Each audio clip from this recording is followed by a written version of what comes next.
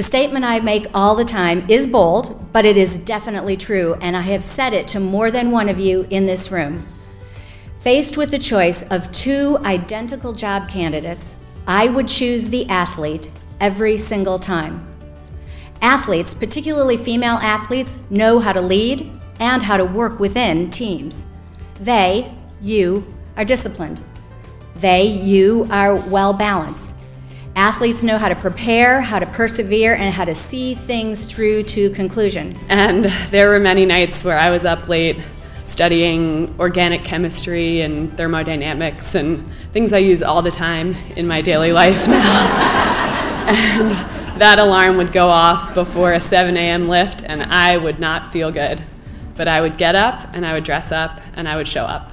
And that's something that I do genuinely use every day in my life. I showed up to the women's practice, and there were no other people in my events, which were the shot put and discus.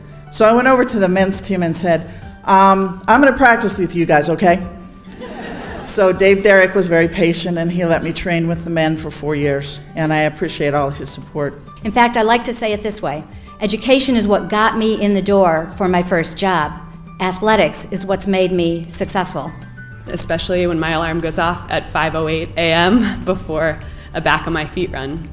And I'll be the first to admit that most of the times my first thought is, this is probably my last run with back on my feet. This is totally unsustainable. It's still dark outside, and I don't have to be here, so I'm probably gonna cut it after this.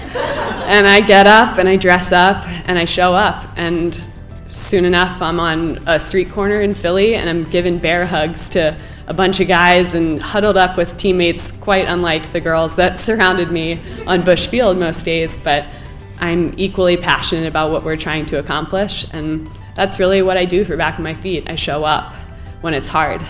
All of you out there, athletes, mentors, alumni, already have all the tools that you need to be successful.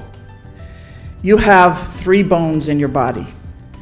You have a wishbone, you have a backbone, and you have a funny bone. And that's all you will ever need to get any job or any challenge accomplished.